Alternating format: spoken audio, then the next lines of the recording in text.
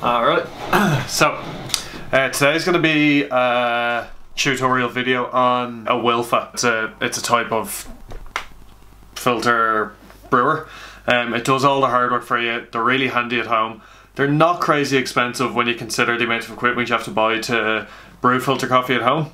And the reason I'm doing this is because a lot of people wrote me. I've done a couple of times on Instagram stories. I've said, what do you want to see, or what would you recommend doing on the YouTube channel? And everyone's like, well, your passion, your knowledge all lies in coffee. And I was like, alright, cool. So the thing I use most at home is the Wilfa, and I haven't seen many tutorials online, so I figured why not do one. So I'm going to cover what you need and basically how to use it all, and it's that simple.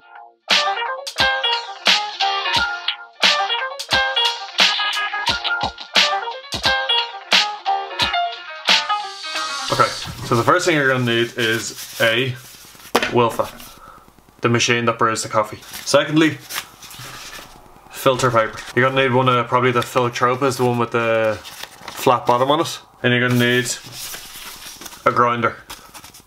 At home I use a handheld one because my electric one got robbed, but you can use an electric one. Next, coffee. That's an obvious one, but you'd be surprised how many people go to make coffee and not have any. I've done it myself. I'm using Soma, their coffee roaster in Cork. It's a really nice coffee from Indonesia. Last things last, a scales. Scales is pretty important. I've got a super duper good scales here. It's not the one I use at home, but you basically just want it so that it goes to a decimal point. That's kind of important. Okay, so in any case where you're making filter coffee, you want to go with a 1:16 brew ratio. That means for every 1 gram of coffee, you have 16 grams of water. So in this case, especially with the Wilfa, it's a pretty good guide to have 30 grams of coffee for every half litre. So if you have 15 grams of coffee, it's going to brew you 0.25 of a litre of coffee. So that's a good way to go if you don't want to measure out your water. If you want to measure out your water, you can go different brew ratios. You can go 12 to 200 or 18 to 300 or whatever floats your boat, as long as you're using a 1:16 brew ratio. In this case, I'm going to do a half a litre to 30 grams of coffee. Next, you want to grind your coffee on a medium grind setting, or even a little bit coarser than that. The same as you would for a V60 or a Chemex or a French press.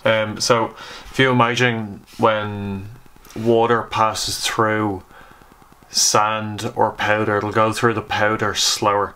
So you want it to go through the coffee at a time that allows for the best brewing and the best extraction from the coffee. And that means a certain type of grind setting. So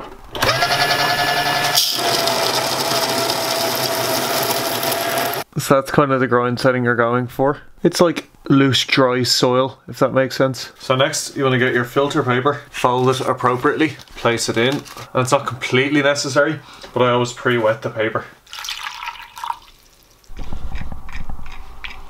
Next, put your desired amount of water in. So for 30 grams of coffee, we're going to go half a litre or 500 grams of water. Then add in your coffee.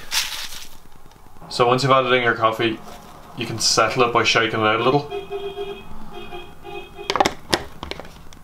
Then you're pretty much good to go. Make sure your spout is over the coffee and turn it on.